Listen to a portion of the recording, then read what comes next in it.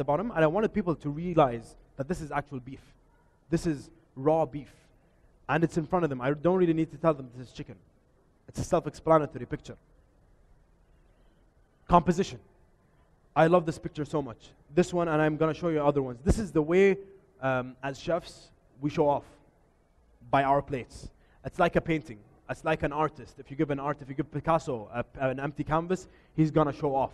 He's going to give you all his tactics. There are a lot of accounts on Instagram, chefs of Instagram, the art of plating, you name it. There's 1,000,001 accounts that showcase different pictures. So a lot of pictures of mine, they were hosted there. So for me, it's super. And it's... Hala? Natural. This is all natural. So far, I did not show you any studio one. None. This is, by the way, this is only me and my camera and the light and the natural light. None of them are, only the ones that I showed you with these ones. Still. So this one is natural light.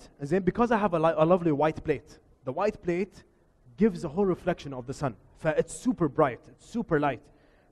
Composition, what do I mean by composition? Composition is basically how the image is built up. Usually when it comes to restaurants, or when it comes to chefs, this is a plate, okay? Usually, as you see in a plate, usually it has a round in the middle, and any regular standard plate. The round part is called the rim. The rim acts as a boundary, acts as a border for the food. So here I built my own boundary. In this image, I built my own boundary, which is square. Does anybody know what this is, actually? Let me start off. Does anybody know what this dish is? It's a classical dish. None of you are going to guess. ما حد فيكم. This is Caesar salad. Caesar salad, but it's done in a super upscale way, gourmet way, you name it. The bottom part, the square part, is chicken. I made chicken mousse. I put it in a sheet. I boiled it, took it out, looked like sliced cheese. I cut it up, put it on a plate, and you see all different techniques over here. I glazed turnips. I added a bit of aioli, which acts as a sauce. This is composition. This is the way you have to think, that you can actually build your own boundaries. Another one is here, same dish, but different plating style. You see more space to eyes to explore, build your own guidelines, becomes a canvas with art. Build your own guidelines. When I talk about guidelines, it means this. I built my own rim. Instead of the rim being circle, I built my long rim, and I plated the food on that. I'm not breaking boundaries. It's still right, okay? And more space for the eye, because the plate is so big. You know when you go to upscale restaurants and you always complain, oh, the plate is too big, the food is too small. It doesn't really make sense, but it does make sense, because chefs take 6 months to come up with a dish like that. It takes a lot of time for them to consider. There is special thought when it comes to a plate. There is a reason why they have elements like that. So they have a big plate and they want to showcase. They want to showcase the food on the plate. They want to tell you, guys, I can cook. This is my food. You want to criticize me? Come. This is my food. Look at it. Okay? So I'm going to get into a bit of very slight detail. Plate guidelines. So again, regularly this is a plate, and these are the guidelines to a plate. Rule of thirds. Does anybody know what the rule of thirds is? Rule of thirds. Rule of thirds. Rule of thirds acts as, let's say, any human being is always applies rule of third. Rule of third is basically number 3. It means ABC, that's 3. When you add elements to a dish, it's always 3. If you add 4, the items might be too big. If you add 2, the items might be too small for the dish. So 3 always acts as the standard number to anything. So this is called rule of thirds. And rule of thirds here, it means that the items on a plate will balance the plate. If I have a plate this big and I add 3 items to it, it will look right. If I add 4 items to it, the plate will look wrong because it's too small, it's too condensed. If I added the big plate and I added like 4 items, that it still looks wrong, you know? So 3 is always the perfect number when it comes to food, when it comes to anything. So placement should always be equal to plate size. So that's the same thing. It's always symmetrical in 3. Okay? Some guidelines tend to be broken, yet follow the same rules of proportion. Proportion is the number 1 thing. Proportion, you have to understand proportion when it comes to plating. Because the plate for you have to understand the size of the plate. You have to know that this is the plate, okay, I cannot break the boundary and add something bigger than the plate. So, some guidelines tend to be broken. Same way here. So the one I did for the salad, I still applied the same guidelines. If you see the salad on the plate, still makes sense, still looks proportional. But I broke the rule. I added it in a different way. But I'm still standing to my original way of thinking. This was one of the dishes actually that was posted on the Instagram accounts. People said this looks like somebody that was just sneezing on a plate. Sounds wrong, but this is actually a lemon tart. It's my recreation of lemon tart. Again, the placement of the dishes is done in a certain way so that people can build up flavor.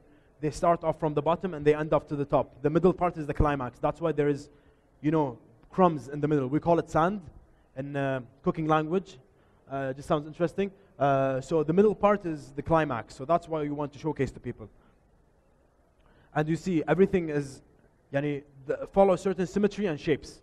Because the plate is circle, it just makes sense that all the items are circle. They follow the perfect symmetry to a plate. And the proportion of the item on the plate is very equal. It's not too much and it's not too little.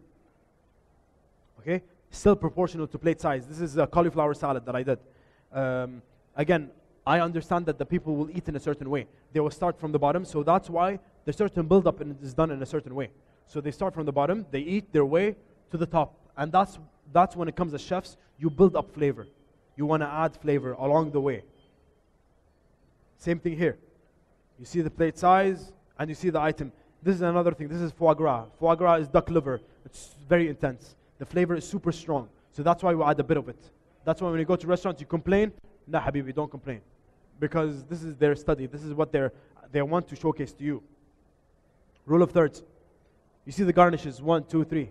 This applies to rule of thirds again. This one is another way also of another salad. Another one. Rule of thirds, 1, 2, 3. So these items all relate to proportion of them on a plate. Okay. This is the last part. This is action part. Action shots. Action shots. Action shots. This is the reason why I'm standing here today. This is the reason why a lot of people, I knew actually how to showcase food to people. I knew how I can get into people's hearts by this action shot. Action shot is basically seeing things in front of you. The way the donut is glazed, the way the egg is popped, the way the caramel is dripping off. I know Kuwaitis. Kuwaitis on Instagram, I know them. Show them caramel, they will cry. Show them eggs, they will die. So things like that, I understand. It comes with time because that's what they love. They love juice, they love gossip, they love things like that. They love action. احنا الكويتيين نحب الأكشن. We love that. I knew how to show it to people. So action shot. This is again in my restaurant, in the donuts we make in house. Okay. Pancakes. Look at the lighting. Okay, look at the maple syrup dripping off. You just want to get in there and just lick the maple syrup off. Trust me, I got a lot of people that said that before. Zain, coffee. This is avocado. This is in the restaurant. It's coffee ice cream, and then you have dripping coffee. People imagine this is in front of them. They can imagine it. They're holding their phones. They're licking their phones. That's what they want to see. That's what they want to get their hands inside and touch the coffee. Caramel. Oh my God, caramel. Caramel. Who doesn't love caramel? This is a donut with ice cream and caramel on top. Look at the lighting. Again, this is done inside the restaurant. There are no lights, nothing. I just had the regular service lights that I have. Oh my God. This is coffee, again. Look at this is different. This is the same one, but in a thinner. You see the coffee just started dripping out. But this is juice. They want to see that. Okay? Again, action shots. They want to see things like that.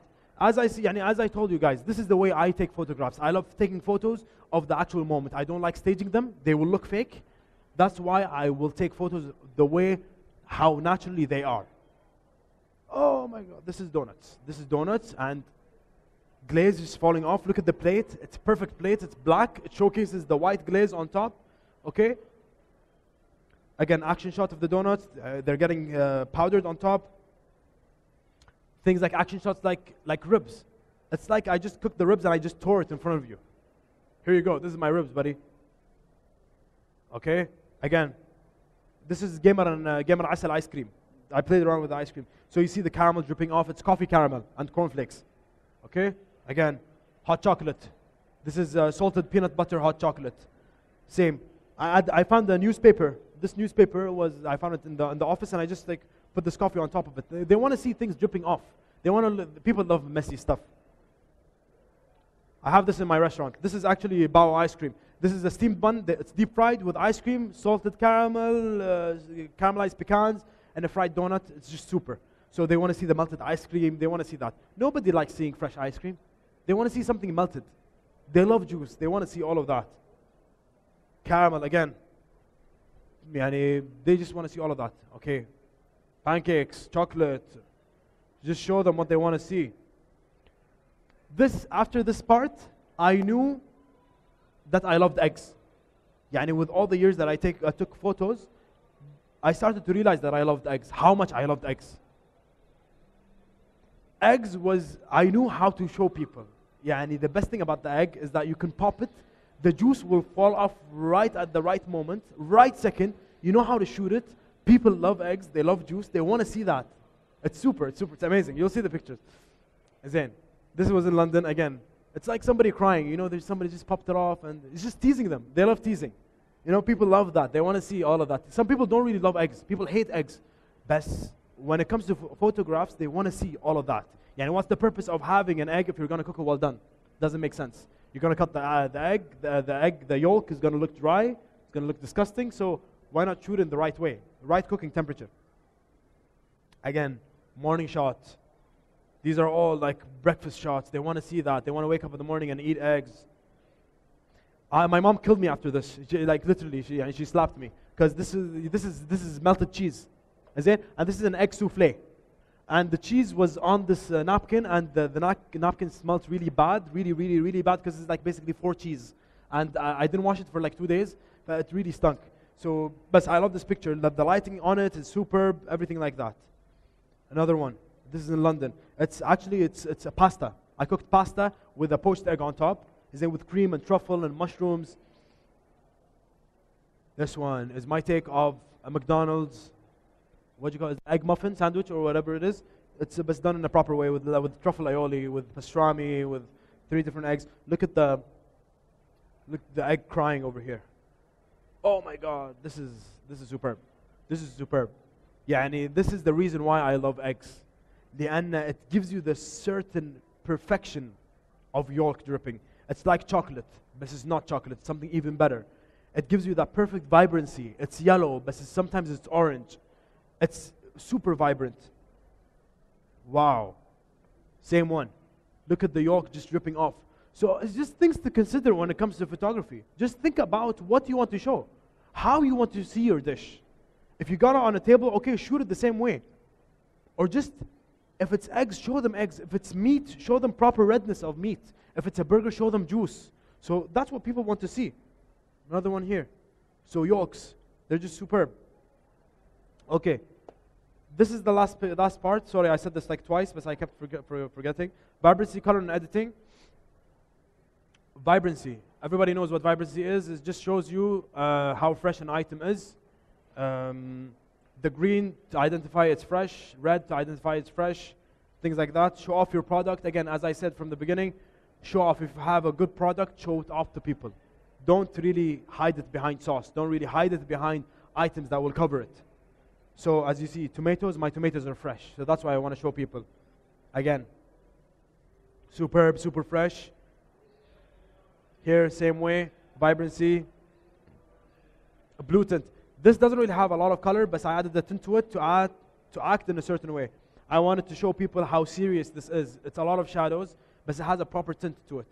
So that's why it kind of speaks to you as an image. It relates itself to a lot of things. Vibrancy. Superb, very fresh. You have vibrant items. It will showcase that you have a vibrant product.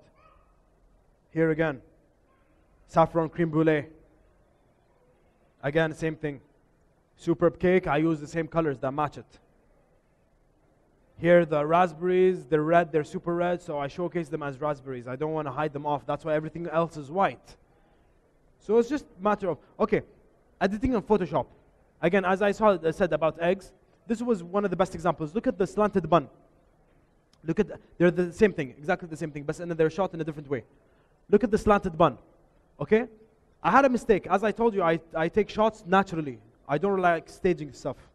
So I had a bit of a mistake. I shot this picture, and then I moved and I shot this picture. But I love this picture, and I love this part. What should I do? I don't really use Photoshop. I hate Photoshop. Okay? But I chose these two, and I love this one, but I love the eggs dripping off. So that's when I stepped into Photoshop. That's when I started. I know a bit of basics about Photoshop. Okay? So that's when this is the item that I love, and this is the picture that I love. I added the yolk to the image. Just seems right. It's a bit of, يعني الحين doesn't show لأن this image, this screen isn't really clear. But if you look really deeply, you might catch it. But things like that. I mean, editing, sometimes you add yolk, sometimes you add sauce, sometimes you want to add stuff to make this image more appealing. Okay? Editing application. Does anybody know what this application is on the laptop? It's not Photoshop. Anybody know? This is, I use this program to edit my photos. This is Aperture. Aperture. Aperture is something very simple, very simple. You find it on iTunes or whatever it is. Just download it. It's amazing. This is the one I usually take for photos. This is the one I use for editing. Okay? The camera I have actually is Nikon D700. I love this camera because it's really cool. I tried it out. It's a really nice camera. Again, I'm not going to get into the details. Then we're going to talk about auto. Yani you're going to shoot photos by auto. But Nikon D700, the lens is the macro lens. It's super suitable for close-ups. When I take the shot, the nice thing about this camera, the shutter speed. When I take the shot of the photo, when I take the shot of the photo, the nice thing about it, the shutter speed isn't too loud. Yani sometimes when I get close into an item, sometimes the shutter speed really affects the image vibration. So the nice thing about it, it's super smooth. It's super